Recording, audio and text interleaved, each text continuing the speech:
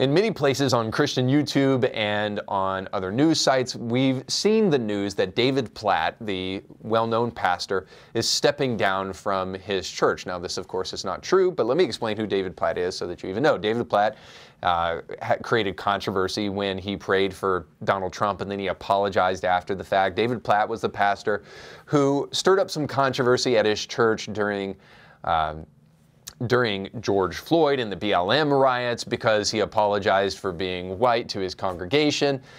And he is also the pastor who's very well known for writing the book Radical, that Christians need to take a radical stance and that the stance of Christianity is actually a radical thing and not just something that situates finely in the culture. Now, David Platt was rumored to be stepping down from his church because he just made an announcement that Mike Kelsey would be installed in a position over David Platt, actually, where Mike Kelsey will kind of be over all pastors of the church where David Platt is the lead pastor. So he's going to kind of be the pastor of the pastors and be their boss. Now, the reason this is important, the reason I bring it up at the beginning of this segment, is that Mike Kelsey is also the guy who, when given permission by David Platt to spout racist animus toward white people, he took the opportunity and did so in the most inflammatory terms. And I mean that literally, because he said that if it was up to him that he would torch all white people. Maybe you remember that clip. If not, check it out. Totally honest, so being angry about the situation, but it's difficult for me sometimes not to just torch all white people, because in particularly white evangelicals and Christians. I said this at the time, and I say it again. If Mike Kelsey were white and he said, "I want to torch all black people," is there any question in anyone's mind that he would have been fired immediately with prejudice, as ironic as that may be, for that kind of statement? And the reason I bring all this up is that just a little bit of poison is enough to kill if you're not careful. And now Mike Kelsey has gone from, as very often people do on the left, has gone from totally sticking his foot in his mouth to promotion. And now he will be in charge, basically, of David Platt's church and be in charge of kind of navigating the things that are spoken about at that church. One can't help but believe the kind of racial animus and the kind of leftist nonsense that's present in Mike Kelsey will somehow find its way into David Platt's church. And one has to ask the question, does it even matter? Will we even pay attention to it? Will there be any loss of attendance at this church for continuing to do things that not only violate Scripture, but violate common sense? And I have no such faith, because we see that megachurch pastors continually benefit from a seemingly endless amount of people attending their church in defiance of obvious facts. And that's where I want to bring up, for perhaps the last time, hopefully the last time. I don't like talking about it any more than anybody else likes to potentially hear it.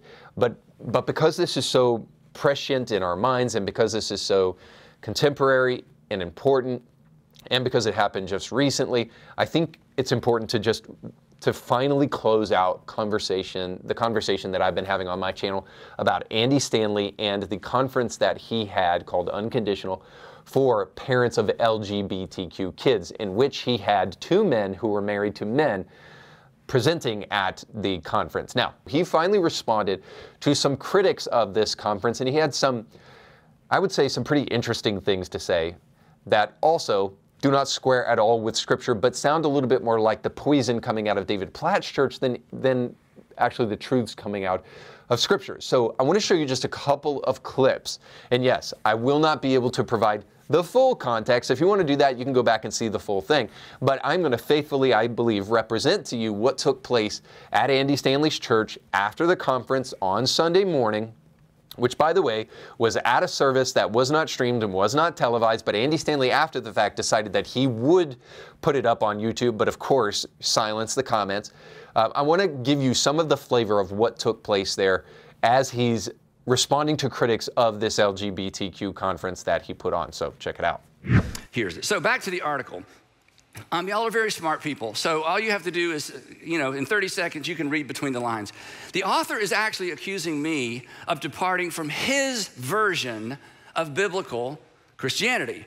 So I want to go on record and say I have never subscribed to his version of biblical Christianity to begin with.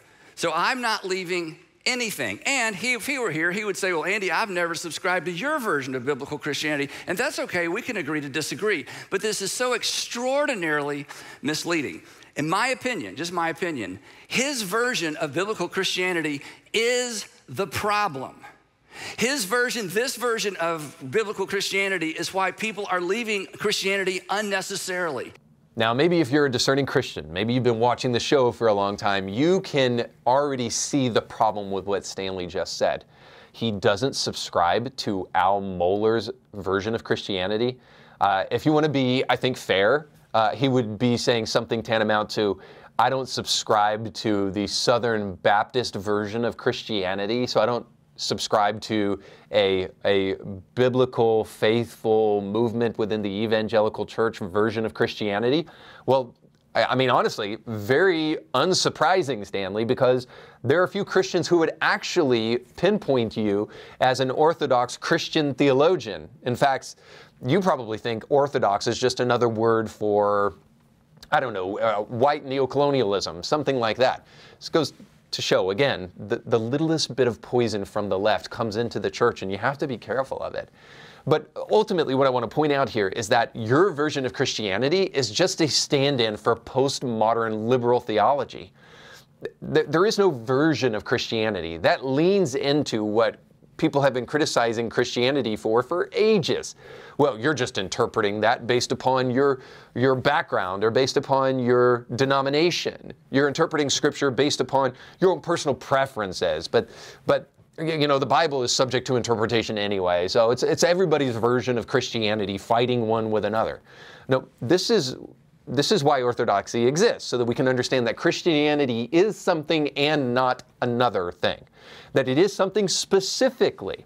So if Al Mohler has a version of Christianity and Andy Stanley has a version of Christianity, you're going to have to ask yourself, which one looks more like Christianity? I mean, because that is a thing. And I hope you would say, if I'm going to subscribe to either one of their versions of Christianity, it's going to be Al Mohler's. Now, truthfully, the problem is that Andy Stanley brought this up in the first place because we're not supposed to subscribe to anybody's version of Christianity. We're just supposed to subscribe to the truth. And in a sermon that is close to 50 minutes long, Andy Stanley doesn't bring up a single passage of Scripture and actually deal with it in any substantive fashion. Probably comes as no surprise to some of you who have been following Stanley for a while that the man really doesn't have anything to offer from a biblical standpoint. So you decide which version of Christianity you want to stand on. I prefer to think that Al Mohler's is more faithful to authentic Christianity, which is the only Christianity that I'm concerned with. And Andy Stanley doubles down on this by saying things like this. Who attended the conference had already tried that, right? Christian parents of LGBTQ plus kids go there immediately. They pull out the verses, they argue, that's just where parents go. They pull out the convince, convict, coerce, control. Convince, convict, coerce, control. Convince, convict, coerce, control. And just as a parenting strategy in general, how effective is that? Now, let me give you the context there, so I'm not accused of being out of context. The context there is that when a mom or a dad finds that they have a gay child, they try to minister the gospel to them and minister the Bible to them. And what Andy Stanley says that those parents are doing at that point in time is they are trying to convince, they're trying to convict, and they're trying to coerce, and they are trying to control their children by delivering the Word of God to them. That's what they're trying to do. Now, I mentioned this on the show before, but I do think it's important to mention something here. Our job is not to be concerned with the way people respond to Scripture. Our job is to share Scripture as faithfully as possibly, as charitably as possibly. That's our job. Andy Stanley, and I'll put this up on the screen, was more interested in trying to make his church a safe space for people coming out. Is that really anywhere in the Bible what we're supposed to do? Sure, we want people to be honest, yes, 100%. But the church is not supposed to be a quote-unquote safe space for people coming out. The church is supposed to be a place where sin comes to die and new life in Christ is found. That's what we're supposed to be. So when parents actually read the Bible to their kids, what they're trying to do is give them the cure that they actually need to be set free. You know, Andy at the beginning of this actually even mentioned the fact that LGBTQ identity is on the rise. Why is that, Stanley? Well, that's because Christians have remained mostly quiet about this issue. For all of the conversation about how judgmental Christians are and how Christians are pushing people away, Christians in modernity are largely quiet about this issue because they know there is a social cost to talking about it, and therefore there's a social contagion out there that is kind of sucking kids especially into it. Gen Z has already come out as 20% LGBTQ identifying, which quadruples from 2 generations before it. Now, we could talk about why that is, but suffice to say, these aberrant sexual divergent identities are on the rise, and most of that comes because people like Andy Stanley are the norm in the vast majority of Christian circles. They don't want to talk about these things, and they want to be closed-mouthed about it. The worst thing in the world that could possibly happen to you is your kid come to you and say, "Why didn't you tell me the truth? Why didn't you tell me? You knew this was going to hurt me and you never said anything." So Andy Stanley can sit back and say, all you're doing when you read the Bible to people is you're trying to convince and convict, coerce, and control them. All he wants. But in the meantime, there are kids who are being hurt and damaged permanently as a result of this LGBTQ cult. And we need to do more than accept and love these people. We need to stand for the truth, and we need to share the things that will actually help people the most. And here there's one last clip I want to show you, and this, I think, says it all. Hey, the conference wasn't for me. The conference wasn't for most of you. I guarantee you the conference wasn't for any of the critics.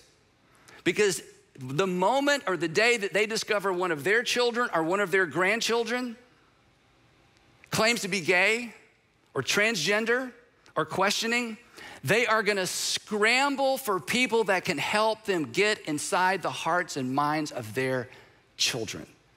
So we're going to be scrambling for answers, and we're going to come running to Andy Stanley to get those answers, or the guys that were speaking at his church. No, we have the answer for what's going on in society if you're paying attention.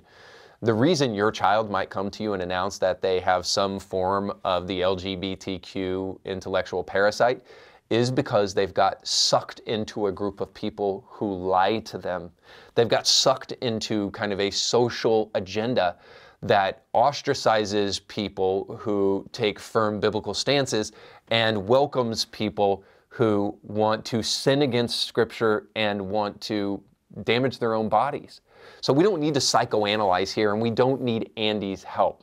What we do need is we need Scripture. And in a sermon that, again, spans about 50 minutes long, we're never once told that there is hope for deliverance or freedom from the person who is struggling with same-sex attraction. Never once.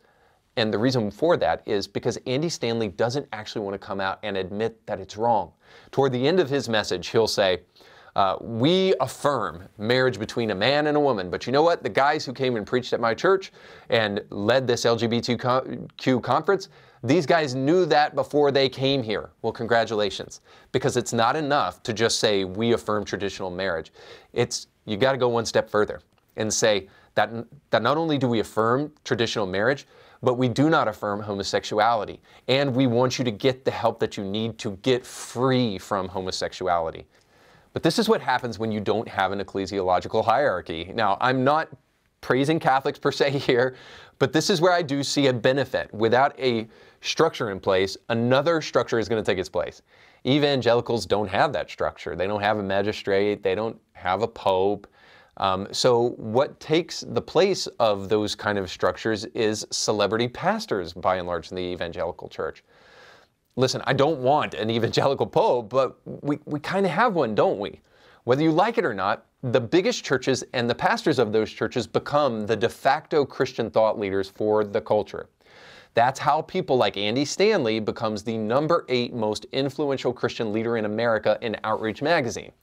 The only thing that can stop that is to oppose people like Andy Stanley without the care of the world coming back and saying, you're being judgmental and you're being intolerant.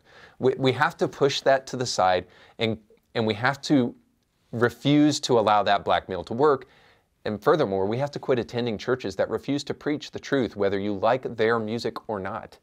If we continue on the path we're on now, I don't blame people for refusing to go to church. What I do blame us all for is the kind of apathy that doesn't demand better for our leaders. I mean, read the Bible. God's leaders are missing it constantly, and they have to repent publicly. To call Andy out on that kind of stuff is not being hateful. It's merciful, and it's a cry for change to a man that doesn't realize that there are multiple trajectories to liberalism. And if you don't stop yourself on the path, you'll find that you are hurting a generation that is yet to come because you refuse to stand up for what is right. And there are consequences for that, as there are with all bad ideas. That's all the time we have for today. Thanks so much for watching. Don't forget to like, share, and subscribe, and go with God.